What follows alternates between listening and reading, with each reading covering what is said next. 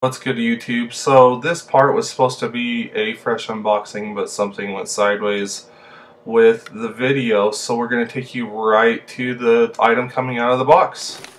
Check this out, guys. Oh, let me try to focus it. I don't know if you guys have been following like Skeld Builders Guild, what have you. So in another video that I have started to film, I recently picked up the Proline SR5 body for the Ascender, and when I saw Knight Custom designing one of these, I know he's like building this around an SCX-10-2 project. I absolutely had to have it, so I was watching his store every day to see when he was going to release this grill, just to give that body an extra look. So here it is. Alright, everybody. So as you can see, I've got that grill mocked up now.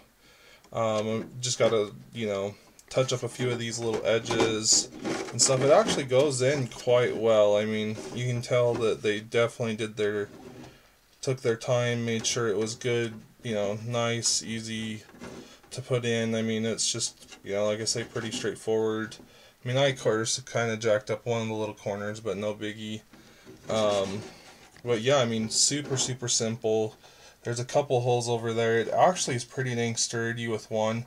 And just so you're curious, that is an M2 bolt. I mean, you could probably get away with an M2 by 10. I've got mine mocked up with some M2 by 14s. But an M2 by 10 will probably get you done to lock it down. But yeah, pretty straightforward. All I got to do now is paint the lights. These corner pieces I'm going to do a translucent orange, just to kind of give it a little bit more depth, and eventually pop in a light kit on it. But like I say, nobody really has a video out for this grill yet, and like I say, really straightforward, really easy to do. You just got to have the guts to jump in and get a fresh new body a little bit. But it looks a lot more cool. It actually adds a lot more rigidity to the front of that cab.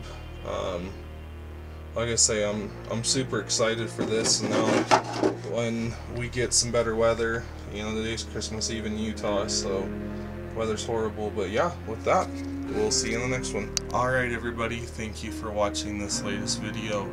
If you like what you're seeing, go ahead and hit that subscribe button. It's going to be right here to the left of me. Also, for your viewing pleasure, I will put another video to one of my older releases. It's going to be just right here to the left above this camper right here. Again, thank you for watching, and we will see you on the next one.